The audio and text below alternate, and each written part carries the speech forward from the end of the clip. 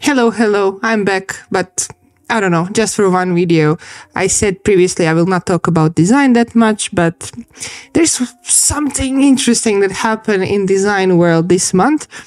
Figma started to charge dev mode. And we knew that, but we maybe forgot about it because they announced it like 6 or more months ago on their conference. But now it's happening. So the gist of things is you need to pay extra money for developer seats moving forward in Figma. I want to show you their pricing points, and also I want to offer you an alternative. Because if you have many developers in a team, or if you are a freelancer, this new pricing point is very unappealing for you. On Figma pricing page, we can see the dev mode is not included in free, which is fine, right? They need to earn some buck in order to have operations happening. But the problem here is they removed literally every inspection from free tier. So if you're a small creator just learning or doing something that doesn't bring you money, so you really need this much of Figma, the handoff with developer will be very, very hard. Moving forward, yes, dev mode included in professional plan. That's, I guess, okay for very small creators. Organization and enterprises. This is very curious. I'm usually on one of these plans over here. Look at this. 25 per month or 35 per month per seat.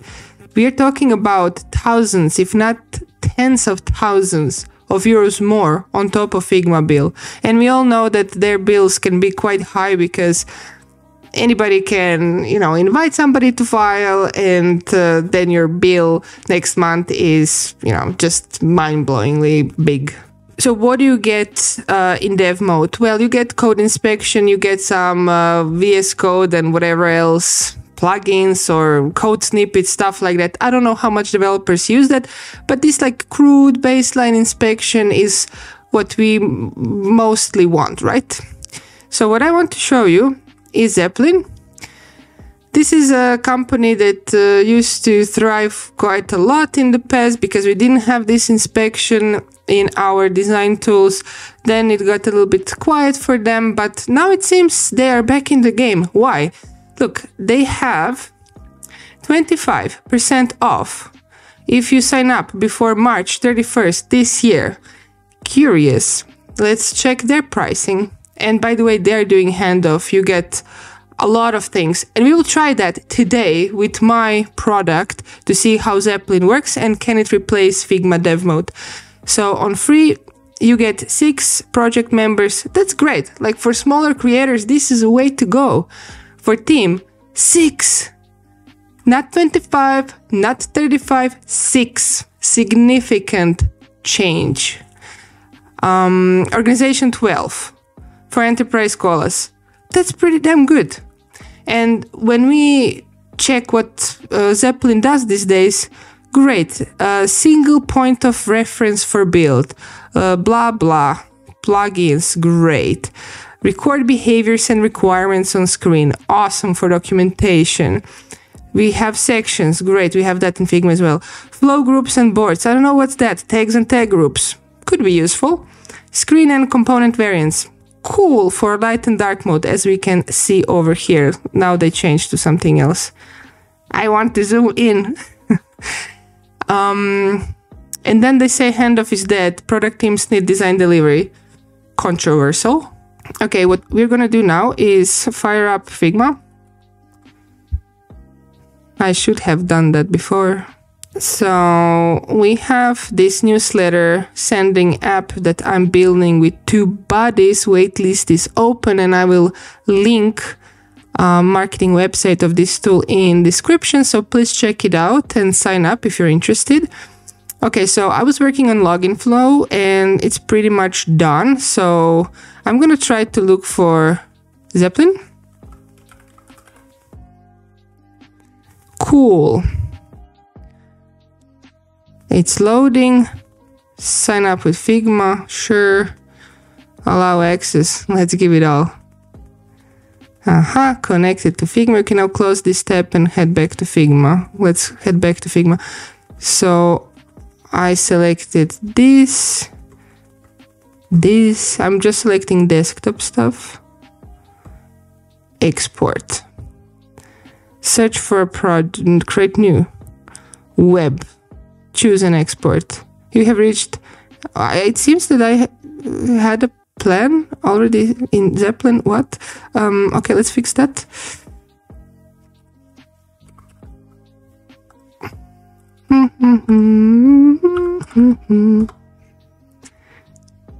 Code projects.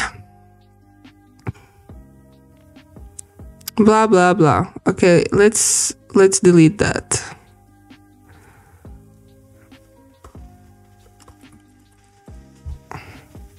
Okay, cool. Let's see if it now works. This is curious case, because some of you might already have something from before, because we all played with all the tools, right? Come on. Okay.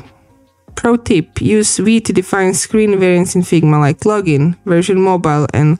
Okay, so we can import, but I need to rename my layers a little bit if I choose to use Zeplin for this.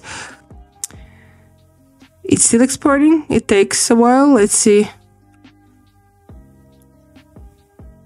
Okay, can I rename? No, not like this.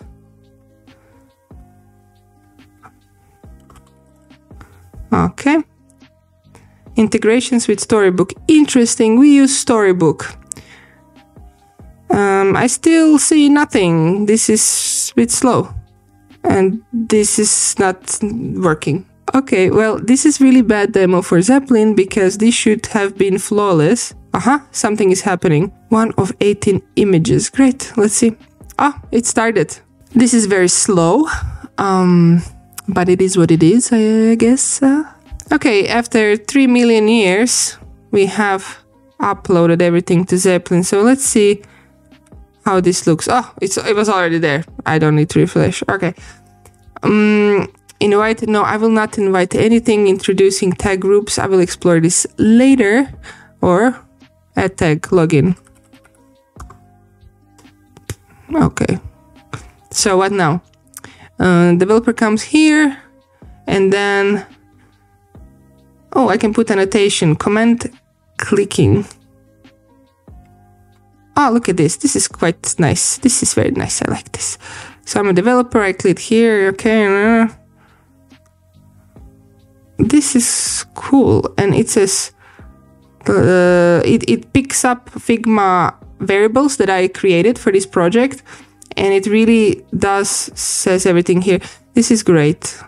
This is absolutely great. Let's inspect text. Yeah. This is really, really beautiful. This is exactly what most of us need. Absolutely gorgeous. Used in 2 screens in these projects. And then it shows you like where you use that. This is smart. I love Zeplin. Okay, so we have the video, right? The point I wanted to make in this video is, if you need very basic handoff, which most of us do, you can just use Zeplin. They have discounts now. This company is cool again, which is insanity. And Figma putting such a price point to inspection is insanity and regression. But hey, maybe this video will bring more business to Zeplin, or more people will just, not use dev mode, and then Figma will see that maybe they made a mistake. But I'm pretty sure a lot of companies like teams and especially orgs will actually pony up all that money, so I don't think they will learn anything from this. But anyways, I wanted to help you because I know many of you are holding your heads, screaming, no, I can't pay this, I'm screwed. But here is free alternative. I literally imported my project and I will work on it to see what else can I do in Zeplin with my project, and it works and it's nice and I love it. Thumbs up.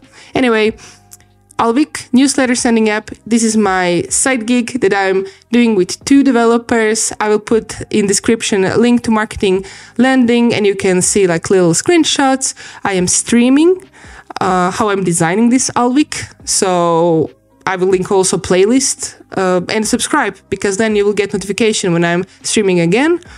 After streaming, this video stays on YouTube, so you can always go and check in peace. This is excellent for beginners and those who want to be designers, or those who are interested to see like how others do different things in Figma and design.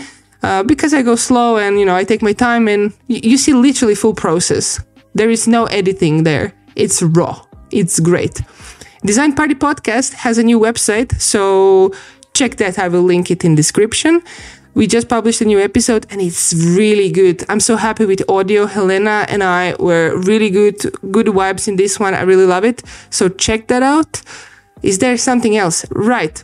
There's also a newsletter, Design Party Digest. I will link that as well. This is a newsletter where you will get once per month, last day in a month, some links, some cool apps, some cool resources that are for internet nerds, designers, and if there is something significant happening in design space, we will put that in intro so you are informed. That's all. Czoski. Bye.